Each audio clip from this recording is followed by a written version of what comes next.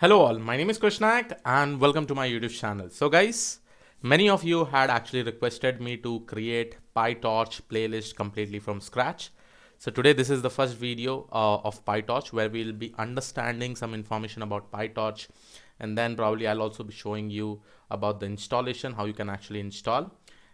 Every day I'll try to put at least one video so that at least we'll be able to complete. We'll try to see some of the important things in PyTorch like tensors, how you can perform different types of operation, how you can perform back propagation with the help of PyTorch. This is an amazing library altogether, guys. I hope you have used TensorFlow, Keras for doing your deep learning stuffs, right? PyTorch is also a very good handy tool. Many companies nowadays are actually using it because it has a lot of advantages. It is very much compatible with Python code. You know, you will be able to just write Python code, and with the help of that you'll be able to implement all the things that are necessary in PyTorch, you know. So you'll basically be creating classes, you'll be using a lot of OOPS concepts in order to do all these things. But yes, don't worry about it right now. We'll do completely from scratch. We'll learn most of the things. Before going ahead, guys, really want to show you what exactly is PyTorch. So in PyTorch, just go and see in Wikipedia. It is an open source machine learning library based on the Torch library. Okay, so this is basically the library on which on top of it is actually created. And it is used for applications such as computer vision and natural language processing. Again, amazing library altogether, guys. I've been using from past 1 month, one and a half months. I've been exploring more, doing some extensive things, you know, deep learning things like ANN, CNN, LSTM, RNN, and many more things. So it'll be very much fun, and you'll be able to do a whole lot of things with respect to that. And many people are also saying about the unsupervised machine learning and deep learning. Probably I'll be using PyTorch, and I'll be showing a lot of examples. So these were developed primarily by Facebook AI Research Lab. It is a free and open source released under the modified BSD license. That basically means if you want to really use it for your industrial purpose, you basically have to you have to use this license on top of that, and probably there will be some changes that you have to actually do. Okay. Although Python interface is more polished and the primary focus of development, PyTorch also has a C++ interface. So because of this, when compared to the other libraries, it will be pretty much fast.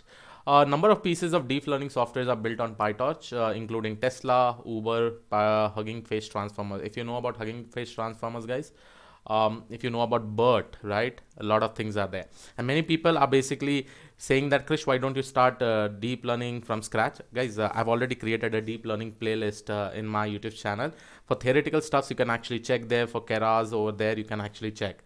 I still need to upload some of the videos like attention models. There is transformers, there is BERT. I think this basic things I need to cover over there, and probably a lot of coding also I'll be doing. I'll be completing that, but I really wanted to start the PyTorch library, and I've been working from past 2 to 3 months in this extensively. So what does PyTorch actually provides? It provides two high-level features. One is tensor computing like NumPy, so that, you know, if you don't know about deep learning, if you don't know about ANN and all, it's internally a lot of matrix multiplication will be happening, right? Multiplication of inputs, weights, bias, and many more things as such, right? And you can also create a deep neural network built on tape-based automatic differentiation system. We will be discussing about that as we go ahead. Okay, now here you can see that Facebook operates both PyTorch and convolution architecture for fast feature embedding, but models defined by the two frameworks were mutually incompatible. So in short, they have actually come up with this PyTorch, and now it is being used extensively by everyone. So this is just the basic. Don't worry about automatic differentiation and all. I'll be just telling you more about it as we go ahead. Now, this is the pytorch.org website that you actually have. What are the key capabilities? You can see over here, it is a production ready. Transitions seamlessly between eager and graph mods with Torch script, and accelerate the path to production with Tensor. We will be discussing about this because I'm also going to show you with respect to the deployment. It will be really fun. You can go through this particular website and see this. If you really want to install just manually PyTorch, you can actually use this. You can actually take the stable build. You can select your operating system. You can select which package you want to basically install, Python, this. CUDA, okay, this is also pretty much important, guys. CUDA, if you have GPUs in your system, right, and at that particular point of time, you know, based on the GTX, whatever GPU or NVIDIA graphics cards you have, like suppose if I have GTX 1650 and the CUDA version, in my case, I've actually installed 10.1. right? Using this, I can actually use this particular command. That is what it actually says. But today I'm going to show you a much more easier thing. I'll not worry about the CUDA right now, okay? I already have CUDA in my system. I can also show you that CUDA is already present over there. But what in this particular video I'll show is that I will try to install not only this PyTorch library or Torch library itself, but instead of that, I'll also try to use some other libraries like NumPy, I'll be using NumPy, Pandas, Seaborn, Matplotlib, so that I'll be using all together. We'll be creating this PyTorch playlist from scratch. We'll create it in a new form of environment. We'll install all the libraries over there. So to begin with, guys, I have a GitHub over here. Inside this GitHub, I have actually created one PyTorch_env.yml file. If I just open this YML file, guys, here I have given my environment name should be env PyTorch. Channels, you can see defaults and PyTorch. Dependencies, what all dependencies library I'm actually covering is basically all these particular libraries. Okay, the PyTorch version that I'm using is 1.1.0. okay, you can use the other version. The other version is basically, if I just go over here, right, and if I just go inside this, so you can also have 1.5.1. okay, if you really want, you can also check with that. Let me do one thing. Let me just write it at 1.5.1. okay, this is the latest build probably that is actually available right now. What I'm going to do is that this is just like a requirement.txt file, guys. Okay, in requirement.txt, what we do is that we just put all the dependencies library, right? So if I show one example over here, this is how I put all the requirement.txt, how I put all the libraries. But this time, this is the first time that I'm showing you in the form of YML file. This is just to give you some additional knowledge. You can also create a requirement.txt, put all these particular libraries and all. But in that particular case, first of all, you need to create an environment. And then you have to basically install all your libraries separately. That I've already shown in my previous video. But what if I have an YML file, how should I basically install it? Okay, so this YML file I have over here. Now what I'm going to do quickly is that first of all, I'm just going to save it. I have all my versions. I'm using Jupyter Notebook also over here, and we'll also use some kind of Jupyter Notebook. The Python version is 3.7.3. Seaborn is this. Scikit-learn is this. If you want to also improve your Scikit-learn, let's see which is the latest Scikit-learn version. So I'm just going to write it as Scikit-learn recent version. Okay, latest version or the recent version, I think it is 0.23.1. I'm just going to use this 0.23.1 so that I will be able to use it from the latest version itself. Okay, just to keep some of the things, I've just done it, guys, but it is up to you, whatever version you want to use. Make sure that you can put all those things right. Now what I'm going to do over here is that I will just go and open my Anaconda prompt. So here is my Anaconda prompt. You can see that I'm in the same working directory where my YML file is actually present. Okay, so where my actually YML file is actually present. So what I'm going to do is that first of all, you can see if I write dir over here, right, I can see my PyTorch_env.yml file is actually present. Now if I want to install this, because understand inside this you have a Python environment. Okay, so you can see that what kind of environment it is. It is basically going to create the environment name as env PyTorch, and then it is going to install all these particular libraries.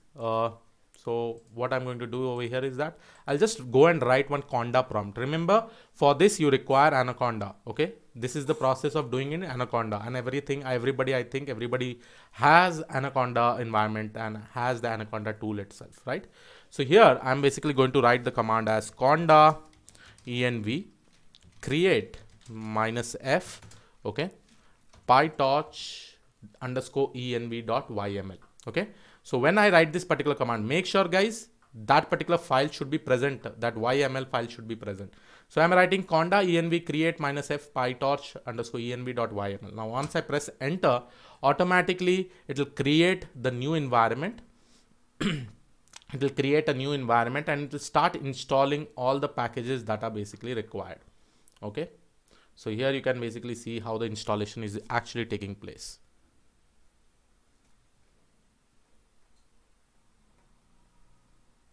Okay, so we'll wait for some time till the installation takes place. Then probably the new environment, that is env PyTorch, will get created. So we'll wait for some time, or let me just fast forward it if you really want. Okay, I'll just be fast forwarding it for some time.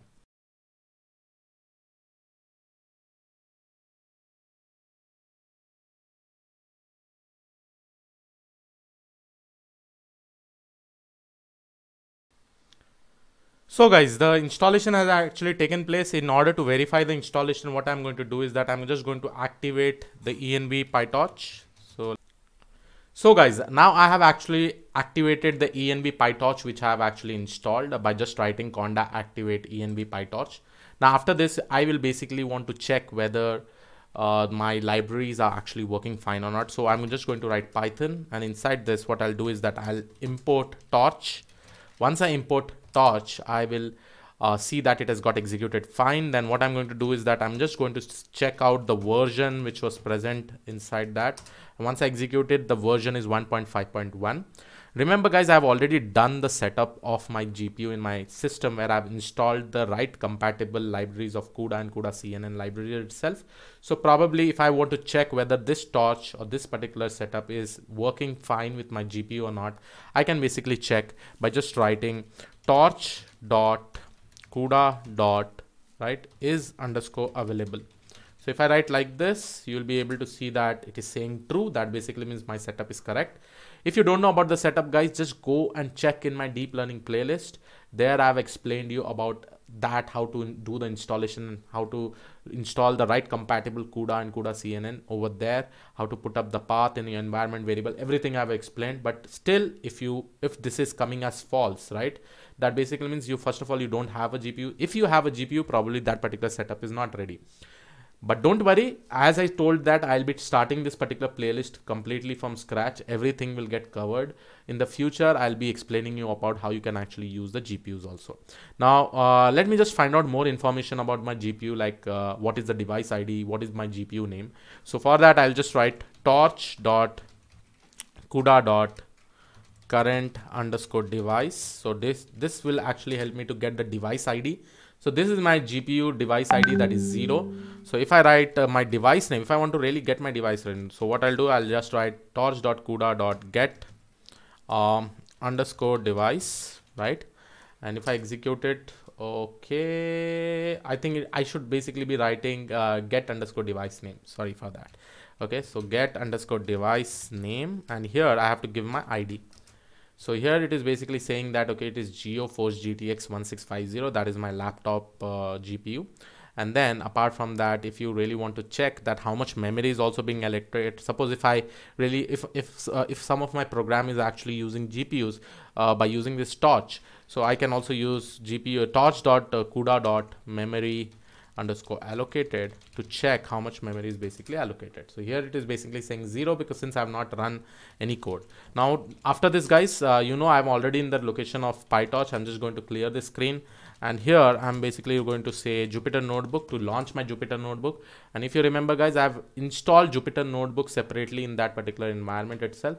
So here is my untitled pynb file which I had recently created, and here you can see that if I import torch and see my torch version, it is also showing correctly, absolutely fine. Now this was the basic installation type. What I'll be doing is that the YML file I'll be committing over here.